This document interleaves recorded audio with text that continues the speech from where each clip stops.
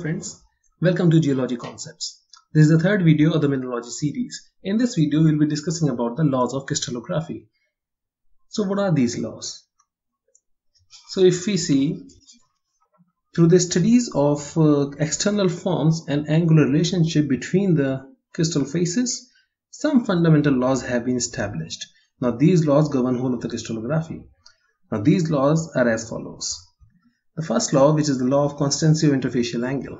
The second law is the law of rational indices. Third law is the law of axial ratio. Fourth is law of crystallographic axis, and the final fifth law, which is law of constancy of symmetry. Now these are very simple laws. We'll get down to each one of them one by one. Let's see the first one. Law of constancy of interfacial angle. Now this law states that the interfacial angle between the faces of the crystal remains constant. But before getting into it, let's understand what is an interfacial angle. Now, interfacial angle in general is defined as the angle between two adjacent faces of a crystal.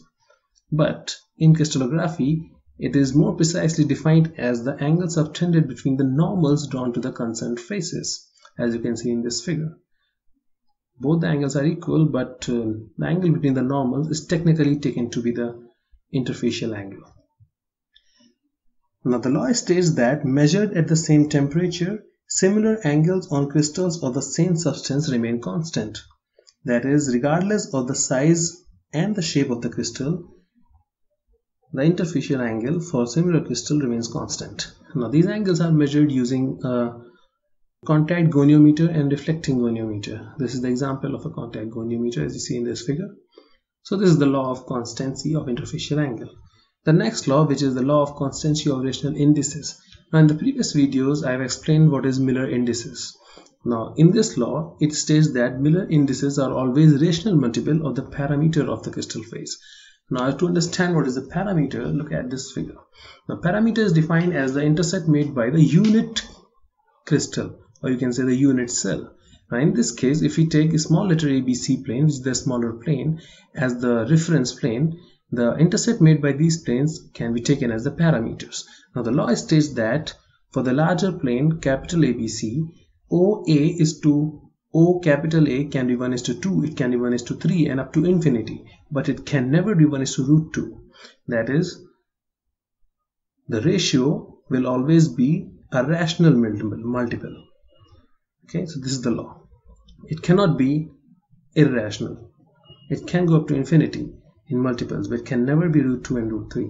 So this is the law of constancy of rational indices. Next is the law of axial ratio. Now this law states that the ratio between the length of the axis of the crystal for a given substance is always constant. Now if we take for the cubic system, the ratio of the sides of a cubic crystal will be 1:1:1 or A::A::A. For a tetragonal system, in case of zircon crystal, A::C will always be 1:0.6403, and in case of rutile, A::C will always be 1:0.64415.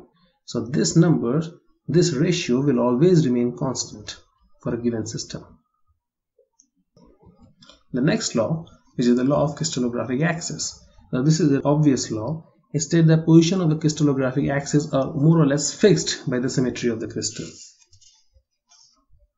Which means, for example, if we take the Galena crystal, the crystallographic axis, the three crystallographic axes, which are of equal length, mutually perpendicular, and are interconvertible to each other, are designated as front-back axis, right-left axis, and top-bottom axis. It is taken to be more or less fixed by the symmetry of the crystals.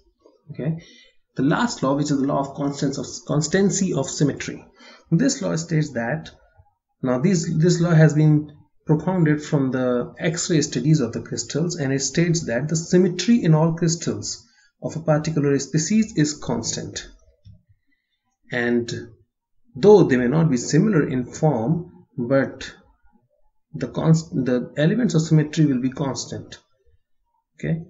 For a particular species. Now if we look into the Galena crystal, you can see in this figure, Galena crystal occur as octahedral, as in the figure at the top.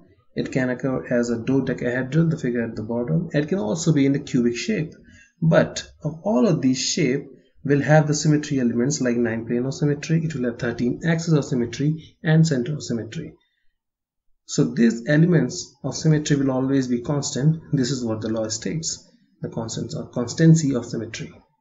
So this was the video on the laws of crystallography, and these 5 laws govern whole of the crystallography. So I think you enjoyed the video. Please like it, share it. Don't forget to subscribe to Geology Concepts, and please mention in comment, do you like the initiative, and do you have any suggestions for any improvement? Thank you.